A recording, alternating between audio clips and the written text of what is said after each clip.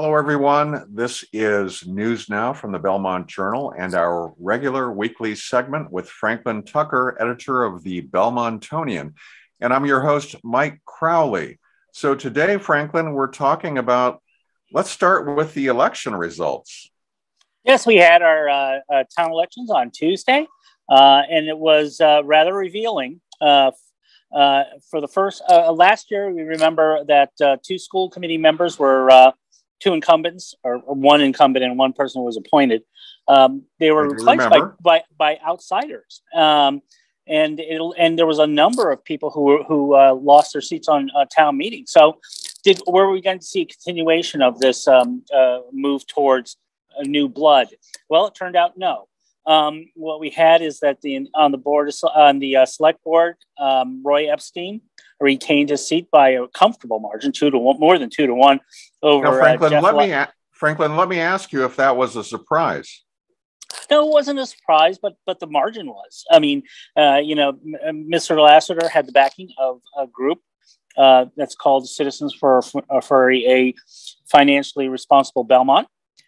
Which is becoming a much more involved group within town.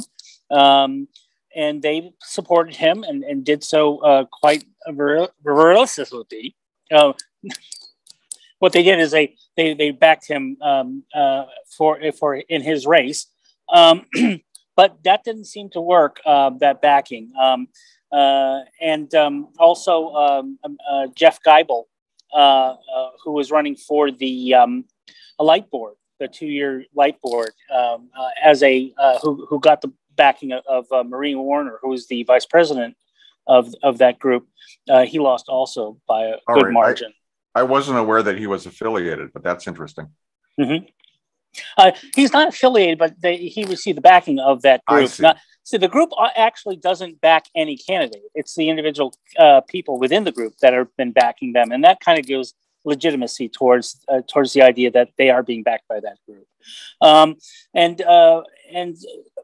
So we saw also the other competitive race, which was Julie LeMay retaining her seat on the Board of Health by a pretty good margin, 800 votes. What we also saw is that we're talking about that group of the Citizens for a Responsible Belmont, fiscally responsible Belmont. They took a little bit of a beating on a town election when Marie Warner, who was the vice president, and Don McCarran, who is the president, lost their seats. They were incumbents on the town meeting, and they lost their seats. That's interesting. What did they lose their seats by a big margin? 22 votes, but for one person, I believe it was another one was just a couple of votes, but still, it was they did lose their seats. The secretary of that organization, Allison Link, won her seat by one vote. I mean, one vote could have changed the results, and she could have also been off the board. So it was a tough night for them. They also lost a number of incumbents who were on the town meeting also. They did gain one prominent member who was an original contributor, an original person who supported them.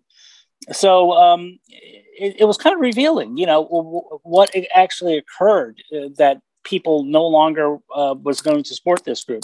Was it some of the comments that Jeff Lassiter, who was running for the select board, was it some of the things that he said, such as, we can run the schools for $10 million less, and people were then asking, like, where are you going to find the $10 million? And there was never really an answer to that. I don't know if he dragged them down or they dragged him down. So we'll know, and we'll see what occurs in the future. They do have, they are a group that, is now a formed organization. So they'll be around. Okay, Franklin. So in a non-competitive race, we also saw a new person elected to the school committee. That's right, Jeff Liberty, who has a great background he has an education background, from being a teacher to being an administrator to being a founding member of an in Boston charter school. So he has a lot of ideas, and we'll see how he contributes to the 6-member board. All right, a very interesting election all the way around. Franklin, I want to ask you, there's some potential news about developments for the new skating rink. What can you tell us? That's right. Well, we got the committee that is looking at the rink design had their first public meeting, or they were looking for public comment about the very first rough sketches on what would be built on west of Harris Field, basically. So the person, of course, is Ted Galante, who is the person who also, he's the architect, and he was the person who developed the police station and the DPW yard very successfully. Okay. So he came down, and basically what he was told is, here's a piece of paper, design some things for us. Now, one thing that he's added to what was previously thought about in that area is a redeveloping, or just, using the basic structure of the current rink and building on that. And that, he would use the steel barriers, those big steel arches that they have, and some other things, but a lot of that would be a complete gut rehab. He had his designs also for field, for two designs that were, one was perpendicular to the rink currently, very close to Harris Field. The other one was way behind the service station, the mobile service station. But the most interesting one he had was one that would be right on Concord Avenue. You would have 90 parking spaces underneath the building. You would then have the rink, and on top, you could either have 5 tennis courts, or you could have photovoltaic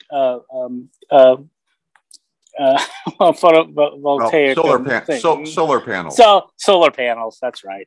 That seemed to get a lot of people's interest. Now, there are a lot of people who still support the tennis courts, who would like to see tennis courts on top or on the side.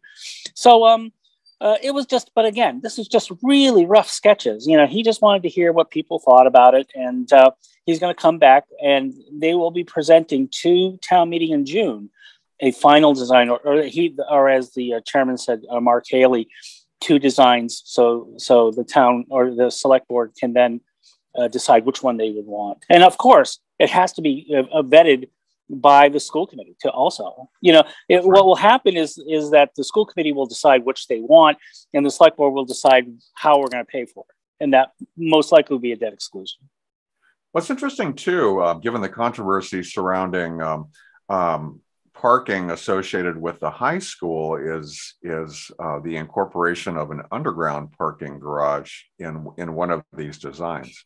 And what that would do, it would free up a lot of space, to make sure that there's a requirement that 3 fields are in that area west of Harris Field, a JV softball, JV baseball, and a JV soccer field.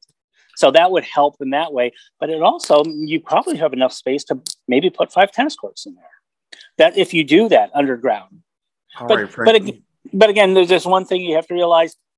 No one's talked about cost on this. How expensive is putting below grade parking in that area. That might be a no-go. I assume that would be costly. So Franklin, let's move on quickly. I understand that Bob Upton is retiring. That's right, Bob Upton, who since 2015 has been the veterans agent for the town. He's been just a wonderful person for supporting veterans, and he's really revamped it to make it a very effective office. He's gone out, he meets on a regular basis with veterans, telling them what their benefits are, listening to their concerns. He's also the person who's really responsible for the big events that we have in town, especially the Memorial Day Parade. He really does that by himself. And that's always a really successful event. So we're going to miss him. As Don David said, these are big shoes to fill. And Don David is, of course, the head of the Board of Health, which is where Mr. Upton works in. All right, Franklin, it's sad to see him go. Thank you, Franklin.